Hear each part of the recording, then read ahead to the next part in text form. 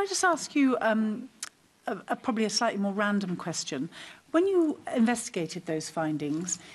was there a contributory factor at all, the difficulty of prisoners' health records being able to be accessed so that there was a clear understanding of the challenges facing that prisoner, whether it was mental health issues or physical health issues? Because one of the evidence sessions we had from the Royal College of Nursing was actually quite sort of clear about, and I also think it was the BMA may have said, or somebody else did, they were very clear about the fact that because prisoners move around the estate so often, it's very hard for their records to keep pace with them. Do you think that had a contributory factor at all? Yeah, we have certainly identified in a number of our fatal incident investigations into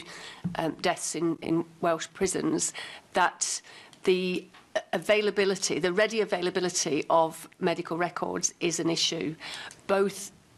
to allow people providing healthcare to have accurate, up-to-date information about need, but also when we come to carry out our investigations in terms of being able to provide us with the necessary information to do our investigation. So yes, we have identified that as one of the themes. It's not one of the most common findings that we make when we investigate fatal incidents, but it is something that comes up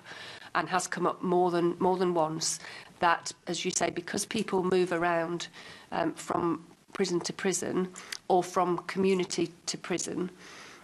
it can take time for medical records to follow.